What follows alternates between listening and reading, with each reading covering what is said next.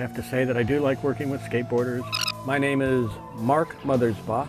My title officially is film composer for this movie. The factoid that Mark Mothersbaugh is legally blind without glasses invariably pops up.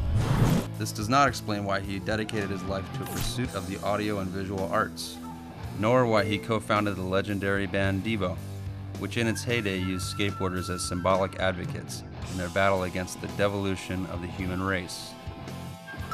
The group even appeared on TV wearing rector protective skate pads and shot skate legends in the seminal video Freedom of Choice.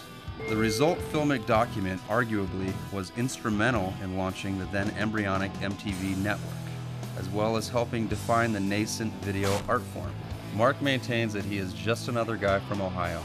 That may be, but stellar work in musical direction in several feature films and television shows make you wonder what's up with him and the collective ensemble at Studio Mutato Muzika. The alchemy of Mark's troupe informs nothing but the truth to its core.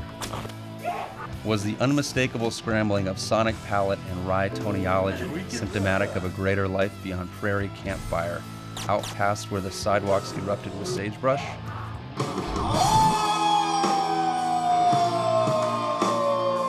This was like one of the rare occasions where you really did get to meet the people that you were writing music for. Even better than that, they were involved in it.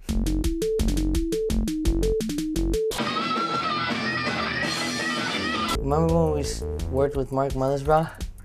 Oh yeah, that was weird. Sleep, little dog. Really, I was trying to take my cues from the skaters, you know, things that they like.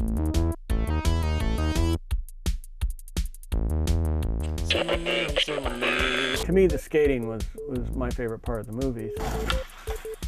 It's like you look for the projects that you're going to get a great life experience out of it, and this was one of them for me.